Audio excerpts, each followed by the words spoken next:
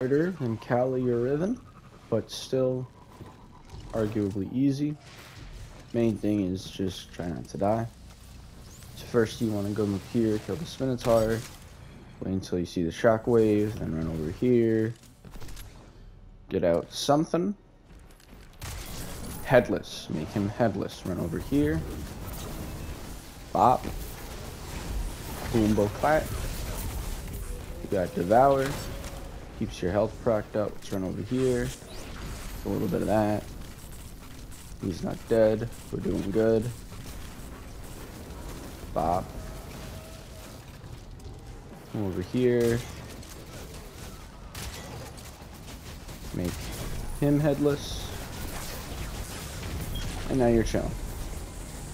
So now you have two headlesses from separate plates.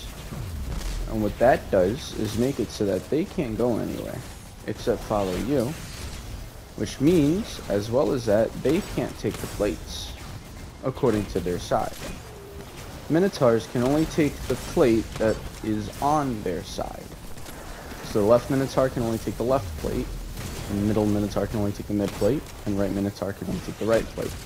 So we make them headless, this way they follow us, and not only do they follow us, but they can't take their plates. Meaning that's free roam for right side. It's a little bit hectic. By a little, I mean a lot. But that's okay. This is all it is just going from side to side, killing the Minotaur, the right Minotaur as it spawns. You can do this right to left. It's basically the same thing. Just grab right and middle to be headless, and you will have the same thing happening. There we go.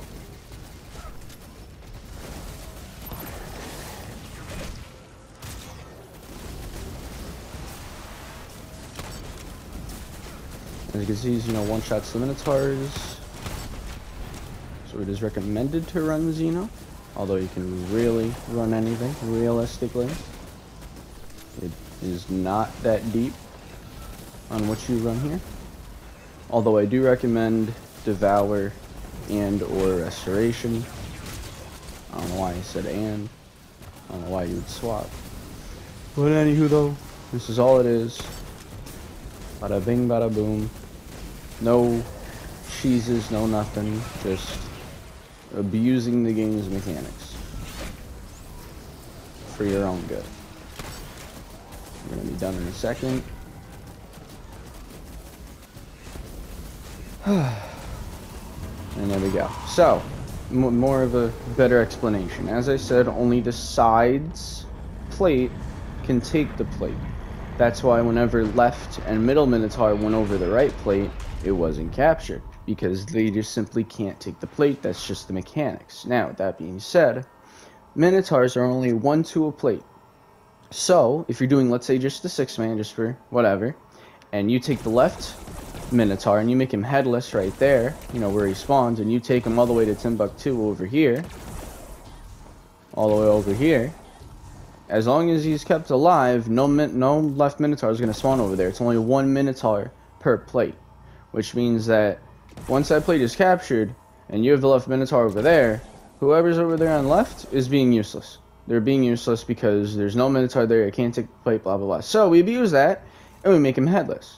So we kill him there, and it makes him spawn on the opposite side. Whenever you kill a Minotaur, he will spawn on the other side. We make him headless there, we come up here, we proc Devour. You can also use Restoration, like I said, it doesn't matter. Just make sure you don't have Incandescent or something on. Anyways, we go over there, and now we kill that Minotaur, the middle one. And because he always spawns there first, after we kill him, we catch the plate, blah blah blah, we come over here and he spawns here. Because this is the other side the Minotaur can spawn at. And then, obviously, we just kill the right Minotaur, capture the right plate, and then we keep the 2 chickens left, the middle Minotaur, while we have the right Minotaur just being killed, farmed, whatever. And you can always go right to left as well. I just prefer left to right. That's just me. It's completely up to you what you do. But, yeah, that is solo VoG entrance.